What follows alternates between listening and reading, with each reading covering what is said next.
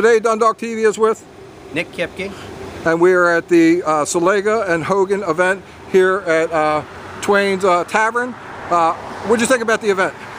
Well, I'm so glad to be hosting an event here in my town, Pasadena.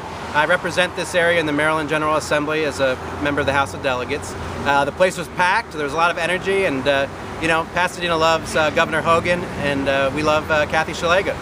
Yes, all of Maryland loves Governor Hogan. He has nearly a 75% approval rating, so doesn't get much better than that in politics. Okay, so what did you like about some of the people that were here tonight? What were they saying? You know, one thing that's so great about Hogan and Szeliga is they bring out a cross-section of Maryland. Everybody, every kind of person. Wealthy, poor, middle class, working people, retired people.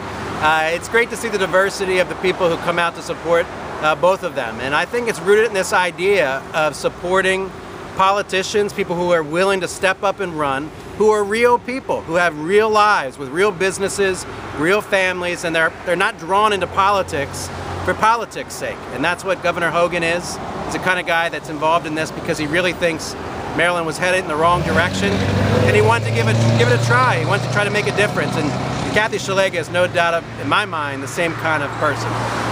Well, it shows that one man can make a difference, and I am so happy to see somebody that's in politics that want to do things for the people. Governor Hogan's doing that.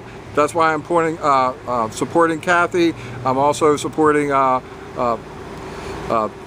McDonough. Yeah. Pat McDonough is a straight shooter who wants good things for the community. He doesn't sit back and wait for people to bring things to him. He goes out and actually sees problems and starts working on it. So that's the kind of representative I want to see. I thank you so much for doing the interview, and look forward to seeing you at some future events. Look forward to it. Show up and vote.